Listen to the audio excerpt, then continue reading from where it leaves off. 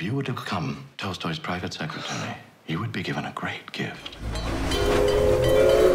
We have a lot to do if we are to get his work to the people. So glad you're here. I sneeze sometimes when I get nervous.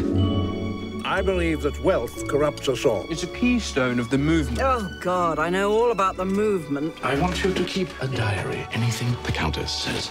The survival of our movement depends upon it. I cannot stand by while they steal my children's inheritance. You all think he's Christ, don't you? What? He thinks he's Christ. I have a little gift for you. It's a diary. It's write what you see around you. What you see. You've been keeping something from me. Have I? Tolstoy does not approve of sexual relations. I know this. This would not be a problem with me. I'm a vegetarian. I am celibate. The Countess is too interested in making a profit from your work. How dare! Oh, you're all plotting against me in my own house! They have a whole life together. Why do you have to deny that? You've become a victim of her romantic nonsense. What do they know about love? I love a romance.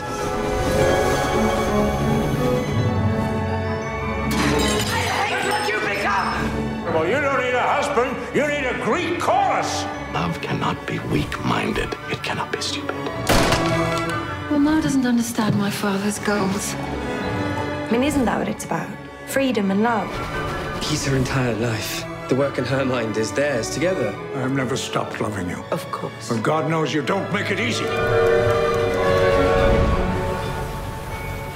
I've behaved rather badly, haven't I?